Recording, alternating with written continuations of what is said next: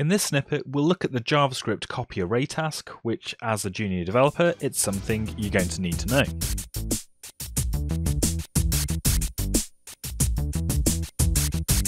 Hi, this is James from Junior Developer Central and welcome to JavaScript Snippets, a series of tutorials getting you up to speed on some of the most common things you'll need to do with JavaScript as a junior developer.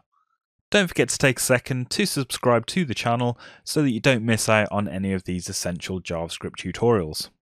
Okay, so this one's quite a common scenario. You've got an array, say it's an array of numbers as we have here, and you need to copy them to another variable. So there are two ways to do it, and I'll show you both now, and then I'll explain when you will use each one, and finally we'll look at why you can't do it the way you think you should be able to do it. Okay, so let's create a couple of variables. Let's say copy of array 1, and let's just call this array 1, just so we know which one we're talking about. So let's just say that this is equal to array1.slice. Okay, and if we then were to log out this to the console too. Oh, and let's just update the name of this as well because I changed that. You'll see the variable copy of array1 is now an exact copy of the first array. So there is another way of doing it, as I mentioned before. So let's say another copy of array1 is equal to, and we'll actually just create a new array by using the square bracket notation, and then inside that we'll say ... array1, and this is actually the ES6 spread operator. And what it tells JavaScript to do is to take the values that are inside the variable array1, as in 1, 2, 3, 4, 5, and just add them into the array that we're working with, which, as you can see, other than these values, is completely blank. So that should give us an exact copy of array1 again. So if we log that out to the console too, you can see we've got another exact copy of array1, and it's got exactly the same values as the other two variables. So when would you use each of these approaches, either using the slice method or using the spread operator?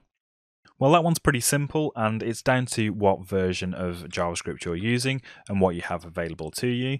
So if you have ES6 available in the environment that you're working with, or you don't need to support older browsers, for example, then you can use the spread operator. It's way easier to understand what's going on. You're taking the values of array1 and just dumping them into that another copy of array1 variable. And obviously you don't need any for loops or while loops to loop through the values of the array to put them into another one. It's a simple one-liner that does exactly the same thing. And it's not confusing like the slice method, like why are we calling slice on this? Obviously you know now that it copies an array, but it could be a bit confusing if you didn't know why that was there.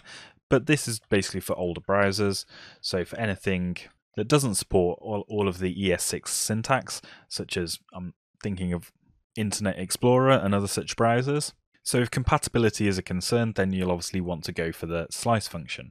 Okay, so that's how you actually copy an array, but why are we using these functions? Why can't we just assign the value of array1 into another variable name?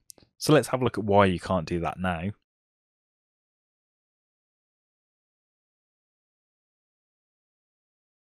So at first glance, this appears to have done exactly the same thing without using any of those fancy ES6 operators, but there's a problem with this, and you'll see why.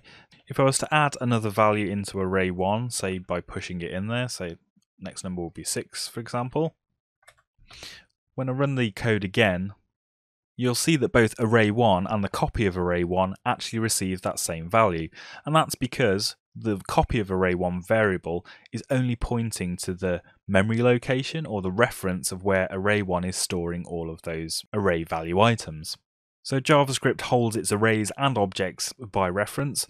So if you try to copy an object, or as we have done in this example, an array reference into another variable, it's literally copying to where those values are stored, not making an actual copy of the values themselves. So there we have it. If you want to copy an array, use the spread operator, but if you do need to support older browsers, slice will do the same job for you. And don't forget to subscribe to the channel for more essential JavaScript tutorials. See you next time.